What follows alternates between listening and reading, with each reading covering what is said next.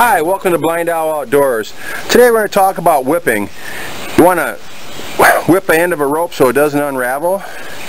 And what you're going to do with that, you're going to take a thinner, I use a nylon string is what I use.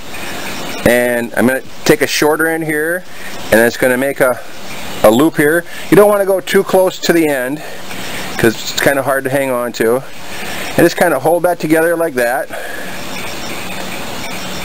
Then take your longer end and wrap around, overlapping one time, and just keep going.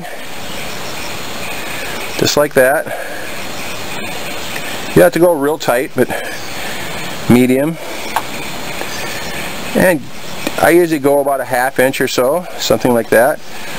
Then what you're going to do is you're going to tuck the end through the loop, like that, and kind of hold it all down tight. Then take the other end, pull that down, that pulls down your loop, and then basically what I do is wrap it around a finger on each side and pull tight till it's snug, and then take this side here and pull it until that loop sucks underneath the wraps. Just like that. There you go. That's about halfway. That's just what you want right there. Then all you're going to do is cut off your ends.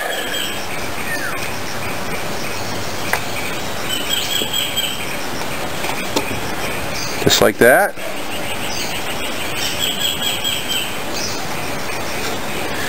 And then trim your rope up to where you want it to be at.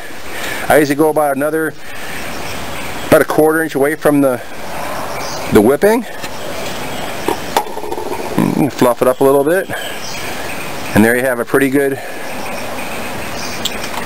whipping right there. And that'll keep the end of your rope from fraying out. Pretty handy thing. Another thing you have is the Turk's head stopper, and for that you're going to unwind one strand about 5 inches or so is a good distance.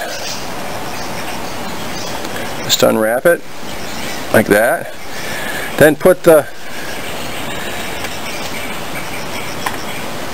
rope in your hand like this, so that the end is going this way, and this is your left hand. Then stick your finger on here, and then you're going to wrap around your finger. And this kind of rope's loose, so you're going to want to keep it tight with a little twist. Go around one time, 2 times, then go right back through the hole behind your finger and just snug it down. Snug it down just like that, real hard, and then pull it as tight as you can. Real tight.